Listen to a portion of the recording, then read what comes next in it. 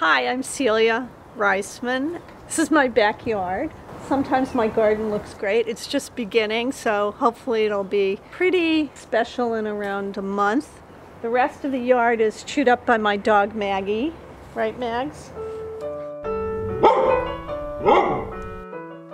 The beauty and the mystery of the everyday world unfold in the paintings of Celia Reisman. I grew up in a household with deaf parents. My dad was deaf and my mom was hard of hearing. My dad was a printer.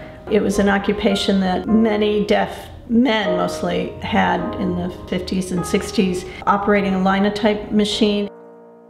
It was a way for the deaf community to have well-paying jobs because they needed people who could concentrate even though the noise level was so great.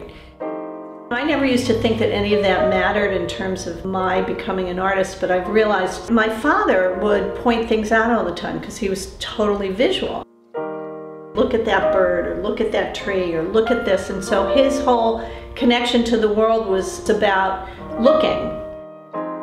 Celia excelled at art as a child and won a National Scholastic Award that enabled her to study at Carnegie Mellon. My professors were all abstract expressionists. No one really worked from observation.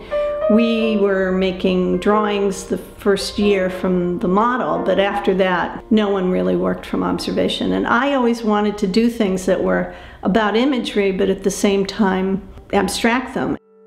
It was a place where I had to teach myself. If Celia lacked kindred art spirits in college, she found some on a trip to England. When I got there, I saw all this artwork that I didn't know anything about. I saw David Hockney, I saw R.B. Kitaj, I saw my first Stanley Spencer painting that I just fell in love with. It was an experience that really changed me. The art magazines were showing minimalism, but there was this whole group of people in England who were really dedicated to imagery and figuration. Celia ended up working for R.B. Kitaj. His blending of observed reality with abstraction was very inspiring to her. Even his method of applying paint affected her. People talk about the French painters and about a kind of surface and a lusciousness of paint. Kitaj's paintings are like graphic design. They're very thin in paint.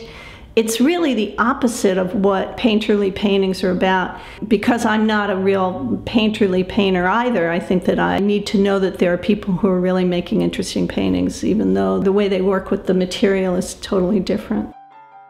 I did meet my husband there, and Kitaj told me to marry Mark, which I did do. She's been a great wife. She really is a nice person. She's very nice. She's nice to strangers. Yeah, she's probably nicer to strangers than she is to me.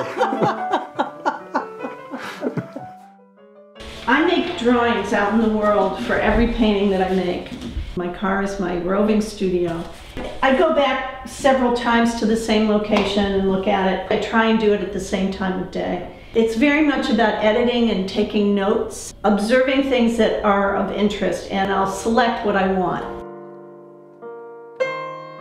Mixed perspectives and mixed scales and points of view. It's not about consistency, it's about creating another order. Every painting then gets worked on in the studio using the memory of the place and the information from the drawing to make the paintings cohesive and make them work.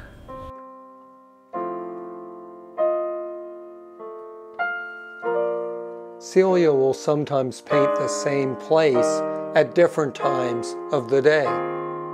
I have the 3 new paintings that I'm working on in the same location, but one is about daylight, and one I want to be about dusk, and the other one I want to be about nighttime. It just allows me to be playful, to be more experimental with how I'm arranging color and how I'm thinking about the light. I don't feel as if I am in charge of the mood that gets created with these paintings. I want to create a kind of beauty, but I also want it to be charged. The world is really complex. I enjoy juggling all the parts that have to get put together to make a painting. People have also said that my paintings reveal something to them. They see these places in a different way. They see the kind of magic or the beauty that I see in them.